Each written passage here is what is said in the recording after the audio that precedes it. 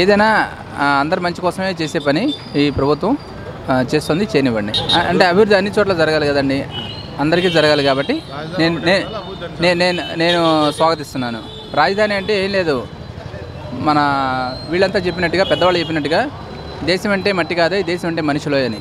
మనుషుల అభివృద్ధి రాజధాని. రద్దు చేయడం కరెక్టేనండి. అప్పుడు ఆ టైంలోనే మహానుభావుడు ఎన్టీఆర్ గారు రద్దు చేసినట్టు మనకి డబ్బులు మిగులుతాయి అన్నారు, వాళ్ళ వల్ల ఖర్చు ఎక్కువ అన్నారు.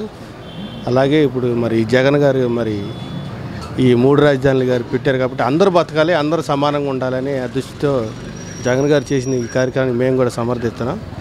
అది ఎక్కడ ధర్నాలు గిరణాలు ఎక్కడ చేయట్లేదు, అంతా బాగానే ఉంది రాష్ట్రం అంతా. ఆ రద్దు చేయడం మంచిదేనండి మా ఉద్దేశం. ఏరియాలోనే చిన్నది ఏ కార్యక్రమం చేస్తున్నాం 3 సార్లు ఎక్కడోసారి 4 సార్లు పెడతాం, అన్నీ కవర్ అవ్వాలని. అలాగే ఆయన తీసుకున్న ఈ కార్యక్రమం చాలా గొప్పది, అన్ని విషయాల్లో చాలా గొప్ప విషయం ఇది. 3 రాజధానులు ఎక్కడ లేకపోయినా మన రాష్ట్రం మనం అభివృద్ధి చేసుకోవటానికి, అందరూ సమానంగా ఉండటానికి, సమానంగా బతకటానికి ఈ కార్యక్రమం ఎంతో దోహదపడిద్దని నా అభిప్రాయం. అవునండి, ఇప్పుడు మనం ఇక్కడ అమరావతినే చేసుకున్నాం అనుకోండి, రేపు ఉత్తరాంధ్ర అంటారు, రేపు రాయలసీమ అంటారు. ఎవరు బాగుండా మనకి కన్ను, ముక్కు, నోరు ఎలాగో చెవులు ఎట్టాగో అలాగే రాష్ట్రాన్ని మొత్తాన్ని చుట్టేపులు అభివృద్ధి చేయటానికి ఆయన ఎంతో ప్రణాళిక తీసుకున్నాడు.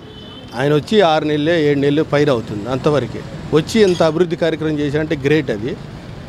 అది మేమందరం సమర్థిస్తున్నాం. ఈ ఆంధ్రప్రదేశ్ తరఫున ఆంధ్రుడిని అయ్యి ఇదంతా గౌరవిస్తున్నాం. దానికి 60 కోట్లు ఖర్చు అవుతుంది అంటున్నారు. మరి బయట ఇవన్నీ టూర్లు వేసినాయి అట్లే కౌంట్ చేయట్లేదు.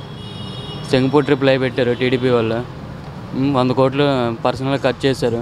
మరి దానికి టార్గెట్ చెప్పట్లా, వివిధ చెప్తున్నారు. జైలుకి వెళ్ళింది 30 కోట్లు 40 కోట్లని టార్గెట్ చేస్తున్నారు. మరి వారు వెళ్ళి ఖర్చు చేసింది బడ్జెట్ చెప్పట్లేదుగా. దాన్ని బట్టి ఇది కరెక్టే, మంచిది అన్ని చోట్ల. ఇప్పుడు ఒక ఏరియా డెవలప్మెంట్ చూసుకుంటే మిగతా ఏరియాలో డెవలప్మెంట్ కాదు కదా. అన్ని చోట్ల 3 చోట్ల డెవలప్మెంట్ అవుతుందంటే బెస్టే కదా, అందరు ప్రజలు సేవ్ అవుతారు. ఇప్పుడు ఇక్కడ ఎవరెవరికి భూములు ఉన్నాయో ఎవరెవరికి తెలియదు, దానివల్ల ఒక దగ్గర డెవలప్మెంట్ ఏరియా అనేది కరెక్ట్ కాదు. ఒక విధంగా అన్ని చోట్ల డెవలప్మెంట్ కరెక్టే, మంచిదే, ప్రజలకి కొంచెం బెనిఫిట్. ఏ విధంగా అంటే ప్రభుత్వం 150 సీట్లు సంపాదించుకుని, అది కాకుండా అభివృద్ధి వికేంద్రం అనేది అందరికీ కలగాలి, అంతేగాని ఏ ఒక్క ప్రాంతానికి సొంతమే కాదు, అందరికీ జరగాలి, అందరికీ న్యాయం జరగాలి. మనం ఒక్కడే మా ఇంట్లో ఉన్నాం అనుకో, నేను ఒక్కడనే ఇది శుభ్రంగా భోజనం చేయాలి, నేను ఒక్కడనే ప్రత్యేకమైన తినాలని ఇది కాదు, అందరికీ ఉండాలి, సమాంతరంగా ఉండాలి, అందరూ ఇంట్లో అందరూ ఉండాలి.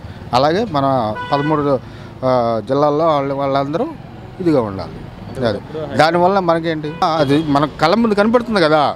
ఒక ఇది చేస్తే ఇప్పుడు మనం ఏమైపోయాము, ఒకే చోట ఉండి అక్కడ వచ్చేసి ఇక్కడ ఏమీ లేని వాళ్ళగా ఇదైపోతున్నాం కదా. ఇప్పుడు రేపు ఇక్కడ అమరావతి డెవలప్ చేస్తావు, ఓకే, ఒక 5 years తర్వాత 10 years తర్వాత కర్నూలు కానీ ఉత్తరాంధ్ర వాళ్ళు కానీ మళ్ళీ డిమాండ్ చేయరా మాకు సపరేట్ చేయమని? అదంతా ఎందుకు? మనం 13 జిల్లాలు అందరూ ఒకటే అన్నదమ్ములాగా ఉండవు, వ్యతిరేకత అనేది రాకోకుండా ఉంటుంది. ఇప్పుడు మీరెక్కడున్నా ఏం చేస్తున్నా ప్రపంచంలో ఏం జరుగుతుందనేది ఇప్పుడు మీకు పెట్లోకి తెచ్చేసింది ఆన్లైన్ యాప్. పొలిటికల్, మూవీస్, రాశి ఫలాలు, ఆరోగ్య సలహాలు, సీరియల్స్ విశేషాలు, ఇలా ఒకటేమిటి బోలెడన్ని విశేషాలను మినిట్ టు మినిట్ మీకు అందిస్తుంది ఆన్లైన్ యాప్.